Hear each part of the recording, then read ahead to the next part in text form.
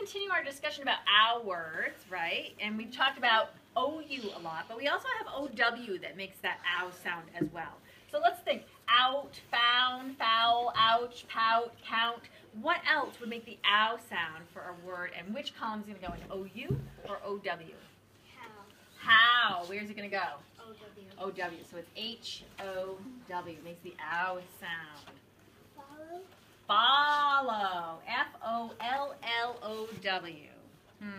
Follow. Oh. Does it make the ow sound? It doesn't fall ow, right? So be careful because these letters can make other sounds too. She brings up a really good point. Ow? That's why the English language is so gosh darn tricky, because they can make several sounds. And sometimes we have to try that sound in lots of different ways. And that's really what you're learning.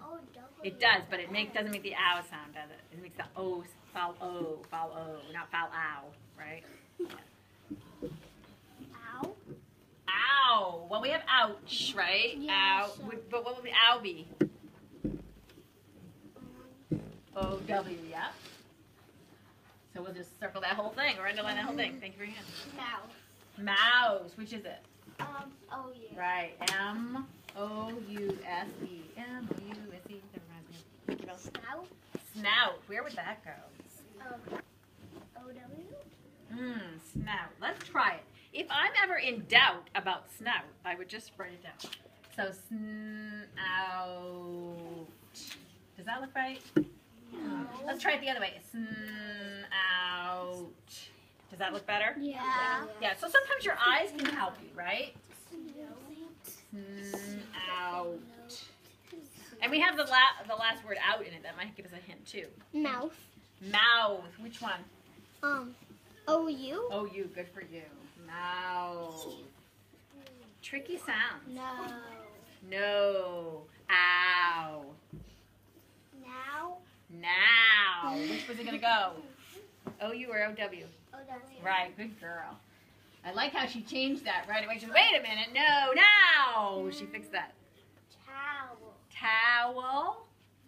Or towel. Towel. Towel. Which is it going to go? T-O or T-O or O-W? O-W. O-W. Towel. Town. Town. Where's it going to go? O-U or O-W? O-W. O-W. Nice. We're getting a big list. House. House. Where's it going to go? O-U or O-W? O-U. O-U. Nice. House. Tricky, tricky. Cow. Cow. O-U or O-W? O-W.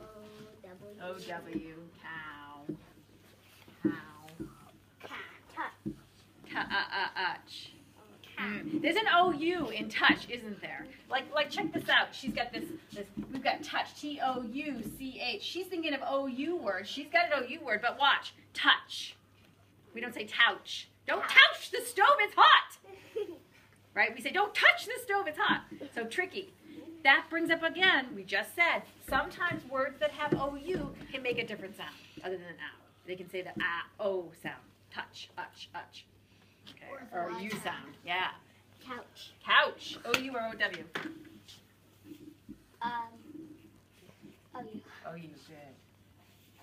Again, if we don't know, writing it down sometimes gives us a visual of, oh, that doesn't look right. Oh, okay, that might be it. Last one? A mound. Mound. Which one? O-W. Let's look and see. Ready? M-O-W-N-D or M-O-U-N-D?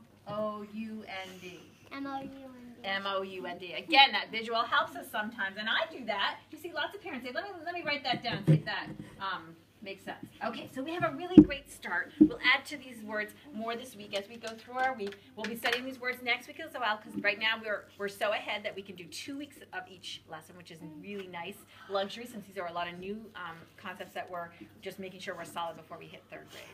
Okay? You can turn this on.